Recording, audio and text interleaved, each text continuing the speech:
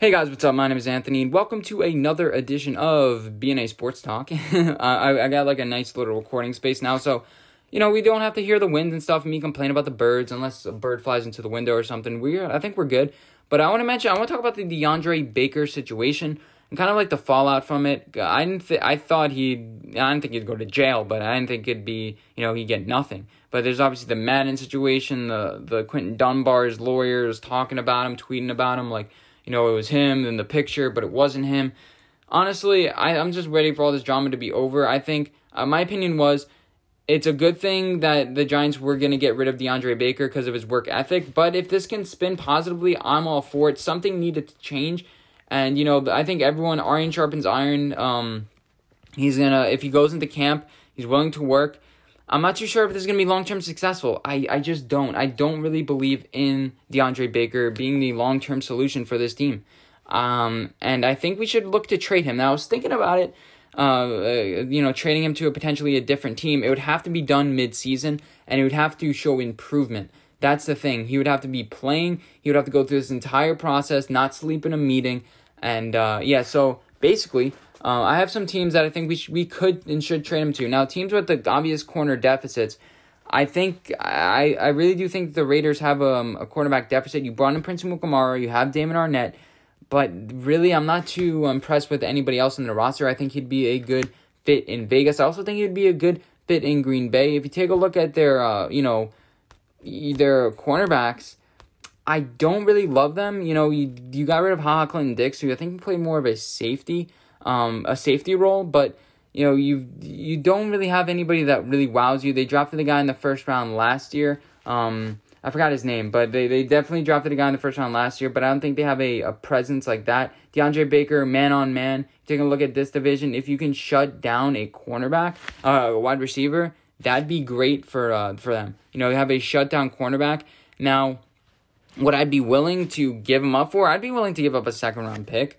So I'd be willing definitely to be giving up a second round pick for them. That it's kind of a sunk cost or whatever. I'm not sure if that's the right financial term, but I think it could work here. They have Jair Alexander, Josh Jackson. I think they need another guy to further prolong themselves. Also, I can see the Chiefs going after a guy like this. They did address their secondary last year with Juan Thornhill or Deontay Thompson, who had really showed good progress towards the end of the year. I think that's an option. There are a bunch of teams that are looking for corners. No team is safe from corners. I wouldn't be surprised if even the Patriots, for crying out loud, were to get a cornerback like that. Now let's take a look at the cap breakdown and what potentially the Giants could, what we'd have to bear for the DeAndre Baker situation. And again, some other teams, the Texans, I think they'd be a good thing, a good idea. You have Conley, I think, on that team. I don't love their cornerback situation whatsoever. You are paying a lot of guys, and you'd have to take on this first round, contract. But if DeAndre Baker could all of a sudden get with, Deshaun Watson, and they could have a little bit of camaraderie, I think that could work as well. You put him in a little bit of a hostile situation, I understand. But yeah, so that's my opinion about that. And again, let's just start breaking down DeAndre Baker's cap hit, whatever. He'd be $5 million net minus. So that means we'd have to, we'd be $60 million cap hit. We'd go down to another 10 if we cut him this year. We'd go down to $5 million. But if we trade him post June 1st in the season, we can save $1 million. And this creates more cap flexibility for the future, because his breakdown, if you go for the next couple years, it starts getting into the multi-million dollars. Obviously, that's not expensive, but it's not cheap whatsoever, and we have to pay some other people. So it does create a little more flexibility, and we have addressed our cornerback position. I know a lot of people like potentially we got our draft picks last year can do. What's his name? I always forget. Corey Ballantyne. I don't know why I always forget his name, but people like his potential on the outside. You also obviously have Grant Haley. So I wouldn't completely mind bringing in, cutting him and, kind of trusting those guys. But honestly, I think that you should almost just, you should probably just keep him, to be totally honest with you. He's a $5 million cap hit next year. It's a $7 million cap hit this year. So yeah, it's definitely not a horrible thing if we do end up cutting him this year. Yeah, so some other teams that, could be looking for corners. The Chargers, obviously, a corner field, so are the Dolphins. The Colts could be looking for a cornerback. You got Rocky Ya-Sin, so imagine you got Rocky Ya-Sin and DeAndre Baker, 2 out of the top 3, cornerbacks from last year's draft.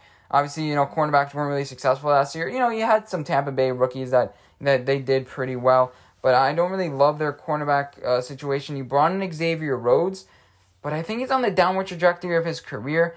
Their general manager, Chris Ballard, doesn't really love bringing in guys, for money and stuff like that. But I take a shot with a guy like DeAndre Baker, only upside, and get rid of a second-round pick. They have to start competing at some point. The Jets are, their secondary is pretty good. You have a guy like Jamal Adams, he's obviously a safety. I think that their secondary is a little bit overrated. You're paying Tremaine Johnson a lot of money and you end up cutting him, which is pretty funny. Not Tremaine Johnson, what was his name? Who did they end up cutting? Did they cut Tremaine Johnson? I forget who it was, but they end up cutting one of their corners this year. So, the Jets are obviously looking for a cornerback. Every team, pretty much, if you look down the list, the Cowboys, even though they got Hawkland Dix, the Panthers, they just lost James Bradbury. So, I definitely look to give him to a team that's gonna, wanting to look for a corner. I think the Giants should explore that option. I'm just saying it's an option on the table. They should look at it. You shouldn't completely wipe it off the realm of possibility, because that's not what good teams do. Good teams, you heard it with Russell Wilson. It's just like they had every single option on the table available. Trade him to the Browns. It was an option on the table. Now, were they that serious about it? I'm not too sure. But everything has to be a possibility. Even the 49ers, who may want that last piece of the pie, DeAndre Baker could protect, get a Richard Sherman. Richard Sherman struggles with those out routes. He really does. And DeAndre Baker, I think, press man, he can be physical, and he can eventually replace a guy like Richard Sherman on the edge for the cornerback. And the 49ers didn't really do a lot to address their cornerback position. So if it becomes available, mid-season, go for a playoff push. I think it's a very viable option. I don't think it's likely. I think the Giants really give him a chance to play out his rookie deal, and then we'll just cut him. Because, a bunch of teams are like, yeah, just wait to cut him, and then we'll, bid for him or whatever. But the team would be wise to pick up DeAndre Baker, bring him into a good culture, and I think he'll be successful. Maybe that culture's here, but I'm not too sure. But hope you guys enjoyed this video. Let me know what you guys think. Should we trade DeAndre Baker? If so, to what team? What would be the minimum requirement for you? And I'll see you guys in my next video. Bye, guys.